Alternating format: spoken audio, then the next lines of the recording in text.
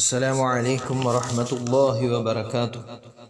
بسم الله والحمد لله والصلاة والسلام على أشرف رسول الله وعلى آله وصحبه أجمعين أما بعد.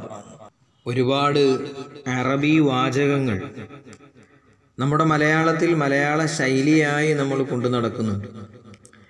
ഇപ്പോൾ ചിലതിൻ്റെ ഉപയോഗങ്ങൾ കേട്ടാൽ എന്താണതെന്ന് പോലും മനസ്സിലാകാൻ പറ്റാത്ത ചില അവസ്ഥയിലേക്ക് അത് വഴിമാറിപ്പോയിട്ടുമുണ്ട്. ഉദാഹരണത്തിന് ചിലർ തമാശയ്ക്ക് പറയുന്ന കേൾക്കാം, ഇന്നെന്താ പള്ളിയിൽ ബാങ്ക് കേട്ടില്ലേ? അപ്പോൾ മറ്റേ ആള് ഇന്ന് ബാങ്ക് അവധിയാണ്, ബാങ്ക് അവധിയാണ് കലണ്ടറിൽ, അതുകൊണ്ട് ഇന്ന് ബാങ്കില്ല. ബാങ്ക് എന്നാണ് എല്ലാവരും പറയുക. ശരിക്കും ബാങ്ക് എന്നാണോ? അല്ല, വാങ്ക് എന്നാണ്.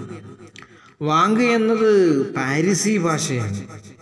ശബ്ദം, നല്ല ഉച്ചയുള്ള ശബ്ദം എന്നാണ് അതിൻ്റെ അർത്ഥം. അറബിയിൽ അദാൻ എന്ന് പറയും. അപ്പോൾ വാങ്ക് എന്ന് പറയലാണ് ശരി. അപ്പോൾ ബാങ്കുമായി മാറിപ്പോവില്ല. ബാങ്കിൻ്റെ വിഷയവും കലണ്ടറിലുണ്ട്, വാങ്കിൻ്റെ വിഷയവും കലണ്ടറിലുണ്ട്. തെക്കൻ കേരളത്തിൽ വാങ്ക് കൊടുക്കുന്ന ആളെ മോദീൻ എന്ന് പറയും. പൊതുവെ എങ്ങനെയാണ് പറയാറുള്ളത്? ശരിക്കും മോദീൻ എന്ന് പറഞ്ഞാൽ മൂതി ഇടങ്ങേറാക്കുക. ശരിക്കും മുഅദ്ദിൻ എന്നാണ് പറയേണ്ടത്. അതാണ് ഈ മോദീൻ മോദീൻ എന്ന് പറയുന്നത്. വിളിച്ച് വിളിച്ച് വിളിച്ച് അദ്ദേഹത്തിനെ ഒരു ഇടങ്ങേറുകാരനാക്കി മാറ്റുന്ന ഒരവസ്ഥ. അപ്പോൾ നമ്മളത് മാറ്റേണ്ടതാണ്. വടക്കൻ കേരളത്തിൽ മുക്രീക്ക എന്ന് പറയും. അത് പഴമക്കാർ പറയുന്നു മുഖരി,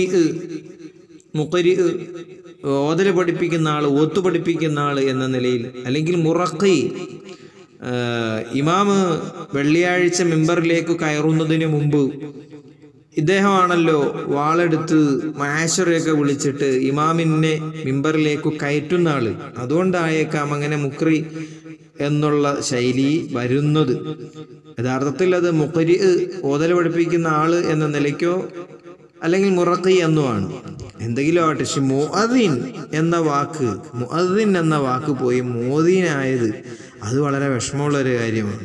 മുഅദ്ദിനെ പറയുമ്പോൾ പിന്നെ നമുക്ക് മുസ്ലിയാരെ വിടണ്ട.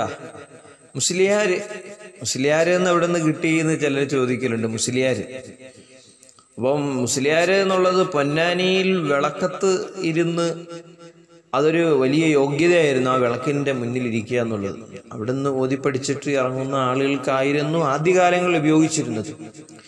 ഏതായാലും മുസ്ലിയാർ എന്ന വാക്കിന് മറ്റ് ചില ഇതുകൂടി പറയുന്നുണ്ട്. മുസ്ലിഹ്, യാർ എന്ന രണ്ട് പദങ്ങളാണ് മുസ്ലിയാർ ആയത് എന്ന്. പരിഷ്കർത്താവ്, അഭിവന്ദ്യനായ പരിഷ്കർത്താവ്. യാർ എന്ന വാക്ക് പാരിസിയിൽ നിന്ന് കടം കൊണ്ടതാണ്. അതിൻ്റെ അർത്ഥം അഭിവന്ദ്യനായ എന്നാണ്. മുസ്ലിയാർ എന്നത് ശരിയായി വരുന്നു. മൊയ്ലിയാർ എന്ന് വിളിക്കുന്നതോ അത് മൗല അധികം യാർ, മൗലയോട് യാർ ചേർന്നതാണ്. അതും നേതാവ് തന്നെ അർത്ഥം. യാറിൻ്റെ അർത്ഥം അഭിവന്ദ്യനായ എന്നാണ്. അപ്പോൾ അഭിവന്ദ്യനായ നേതാവ് എന്നർത്ഥം.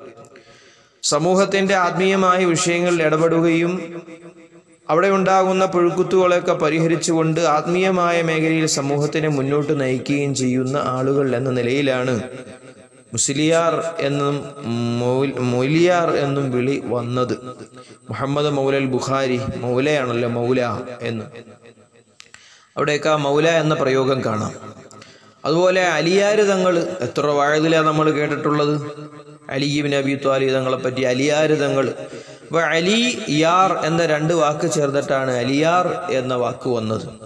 കഫൻ എന്നാണ്. കഫൻ, മയ്യത്തിനെ മറമാടുന്നതിന് ഉപയോഗിക്കുന്ന മയ്യത്തിൻ്റെ തുണി കഫൻ എന്നാണ് പറയുക. കഫൻ, കഫന എന്ന് പറഞ്ഞാൽ മയ്യത്തിനെ പൊതിഞ്ഞു എന്നാണ്. അതിന് ചില ആൾ കഫം എന്നാ പറയുക. കഫം നമുക്കറിയാമല്ലോ. അപ്പോൾ ആ ശൈലി മാറ്റേണ്ടതാണ്. അത് തന്നെ ഖത്തം എന്ന് പറയും. ഖത്മ് എന്നാണ്. അതങ്ങനെ ആ ശൈലി ഉപയോഗിച്ച് വലിയ കേടൊന്നുമില്ല. പക്ഷെ കഫം മാറ്റേണ്ടത് തന്നെയാണ്. അത് കഫൻ എന്ന് തന്നെയാണ് പറയേണ്ടത്. ഉപയോഗിക്കുന്നതിൽ തകരാറില്ലെങ്കിലും ശരിക്കും അങ്ങോട്ട് എന്താണ് ആശയമെന്ന് തിരിയാത്ത ഒന്നാണ് മീസാൻ കല്ല് എന്ന പ്രയോഗം. മരണപ്പെട്ടവരുടെ ആ ഖബറിടങ്ങളിൽ വെക്കുന്ന കല്ലിന് മീസാൻ, അത് പൊതുവിലൊരു പ്രയോഗമാണ്. ശരിക്കും നിഷാൻ എന്നാണ്, നിഷാൻ അടയാളം എന്നർത്ഥം. ആ നിഷാനാണത് പോയി പിന്നെ അത് ലോപിച്ച് പലതരത്തിലേക്ക് വകമാറി മീസാൻ കല്ല് എന്ന പേരിലേക്ക് പോയത്. നിഷാൻ അടയാളം എന്ന്. അതേ അവസ്ഥയാണ് ചന്തോക്ക് എന്നൊക്കെ പറയാം ആളുകൾ. ചന്തോക്ക് എന്ന് പറഞ്ഞാൽ മയ്യത്ത് വഹിച്ചു കൊണ്ടുപോകുന്ന ആ പെട്ടിക്ക് പറയുന്ന പേരാണ്. അത് അറബിയിലെ സുന്ദൂക്ക്, പെട്ടി, ബോക്സ് എന്നൊക്കെ പറയുന്ന ആ ഒരു പ്രയോഗത്തിൽ നിന്ന് പോയതാണ് ചന്തോക്ക്. നാട്ടിൽ അതൊക്കെ അങ്ങനെ വ്യാപകമായി മാറി. പക്ഷെ നമ്മളതിൻ്റെ ഒരു അടിസ്ഥാനം ഒന്ന് മനസ്സിലാക്കുന്നു എന്ന് മാത്രം. ചിലത് ഗുരുതരമാണ്, ചിലത് രസകരമാണ്, ചിലത് പ്രശ്നമില്ലാത്തതാണ്. കൂട്ടത്തിൽ ഒന്നാണ് എനിക്ക് കേൾക്കാൻ കഴിഞ്ഞിട്ടുണ്ട് പലപ്പോഴും, മയ്യത്ത് മറമാടിയതിന് ശേഷം നടക്കുന്ന തസ്ബീത്തൊന്നും ഇപ്പം നടക്കുന്നത് തസ്ബീത്തിൻ്റെ സമയത്തൊന്നും അല്ല. തസ്ബീത്ത് ശരിക്കും നടക്കേണ്ടത് മയ്യത്തിൻ്റെ മുകളിൽ പലകയിട്ട്, പിന്നെ പിടിമണ്ണിട്ട്, പിന്നെ മണ്ണ് കോരിയിട്ട്, അതിൻ്റെ മുകളിൽ പിന്നെ ചെടി വെച്ച് അതിൻ്റെ മുകളിൽ വെള്ളമൊക്കെ ഒഴിച്ച് അപ്പോഴാണ് പൂർത്തിയാകുന്നത്. അതിനുശേഷം തൽഖീൻ കഴിഞ്ഞതിന് ശേഷമാണ് തസ്ബീത്ത് വേണ്ടത്.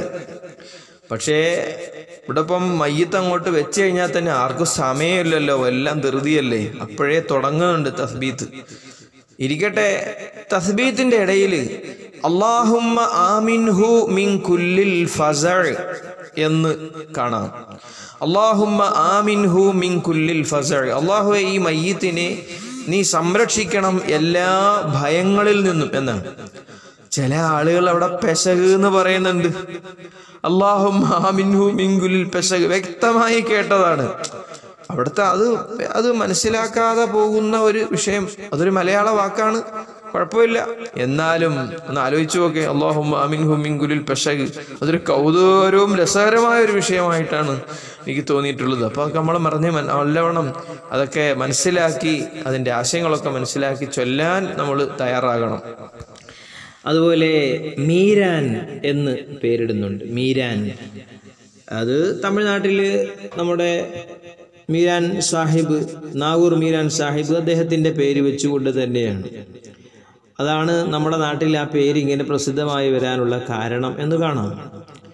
എങ്കിലും ശ്രദ്ധിക്കേണ്ടത്, ഒരു ബറക്കത്തുള്ളൊരു പേര് അതിൻ്റെ ഉള്ളിൽ കിടപ്പുണ്ട്. അത് മിഹ്റാൻ ഇബ്നു മൈമൂൻ എന്നാണ്, സ്വഹാബിയാണ്.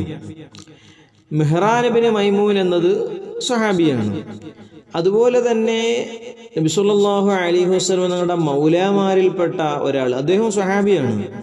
അദ്ദേഹത്തിൻ്റെ പേര് മിഹ്റാൻ എന്ന് പേരാണ്. അത് ഇബ്നു അസീറും അതുപോലെ അബൂ നുഐം അതുപോലെ ഇബ്നു ഹിബ്ബാൻ അവരൊക്കെ ഇങ്ങനെ നബി സല്ലല്ലാഹു അലൈഹി വസല്ലമയുടെ മൗലമാരിൽ ഒരു മിഹ്റാൻ ഉണ്ടായിരുന്നു എന്ന് പറയുന്നത് കാണാം.